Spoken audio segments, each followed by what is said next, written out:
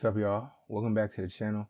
Today I'll be showing you guys everything it took for me to turn $1,200 into $1,000 in just a couple days by flipping this 2004 BMW X3. If you get anything from this video, make sure you like and subscribe and stick around to the end to see how much I made. Now let's get into it.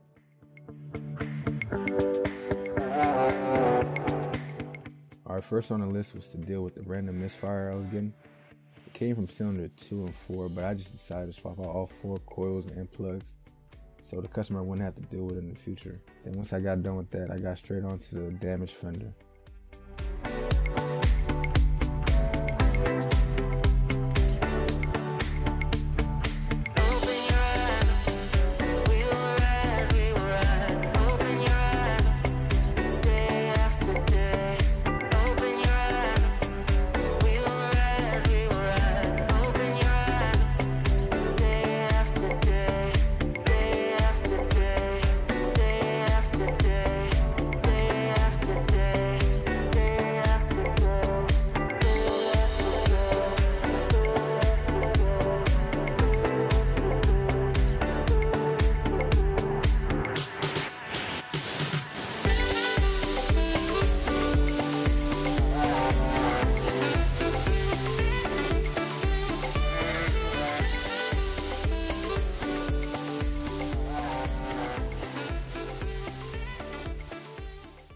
Alright, now that I got the damaged fender off, I just wanted to give a huge shout out and thanks to the original owner, because he sold me the car with a color match fender, which saved me time, saved me money, and saved me the stress of finding or painting the new fender to match the car.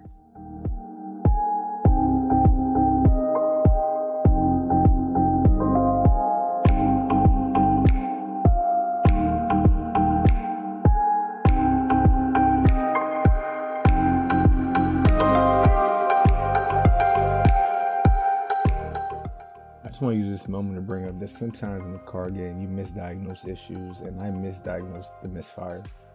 It wasn't the spark plugs and coils because the misfire ended up coming back, and I didn't want to spend too much more money on trying to figure this out, so I went on YouTube and I seen somebody use this Lucas upper cylinder lubricant just to get the car running better, and this is how it went.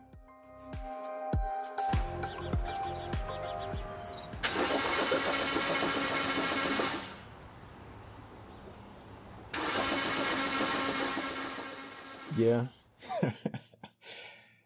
I definitely was scared at this moment. I thought, like, damn, did I just waste my money? I gotta sell this car for parts. Did the engine just lock up? Like, I was asking myself all these questions. But, you know, like the insane guy I am, I just said, all right, if the car is gonna be locked up, I'm gonna keep cranking it until it locks up. So, luckily I did that, and luck was in my favor.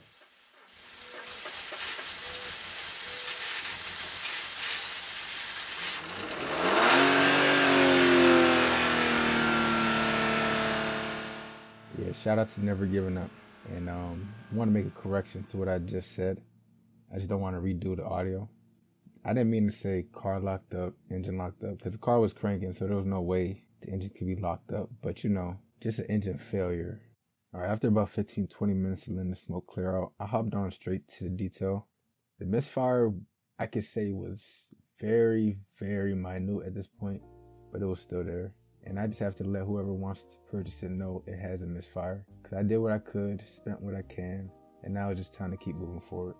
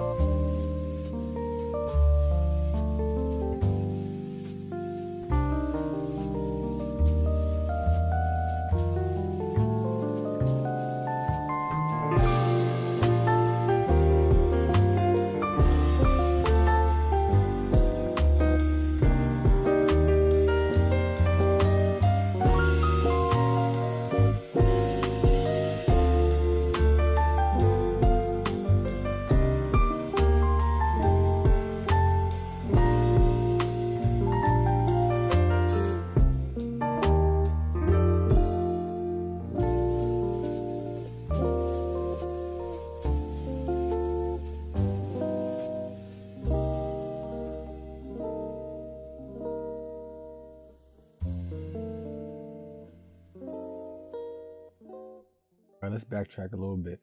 Detail done, oil change done, and drain bolt replaced. I know you saw that bolt on the oil pan that looked like it just didn't belong, and that's just because it didn't.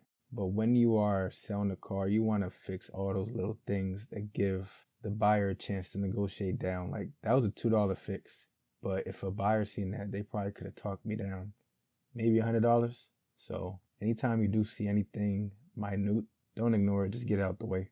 And then I just finished up by buffing out the headlights, and the grill looks a little dirty, but I did clean it. So yeah, chill on me.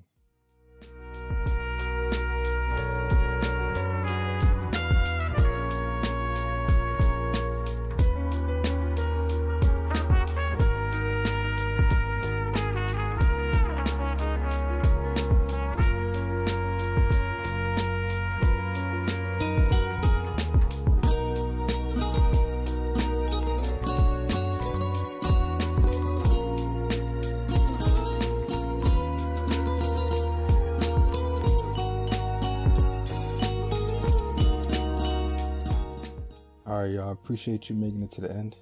Here's the official price breakdown, and as you can see, flipping cars isn't the easiest, but it's definitely possible. You can make money off of it, you can live off of it. It's just, you gotta be willing to problem solve.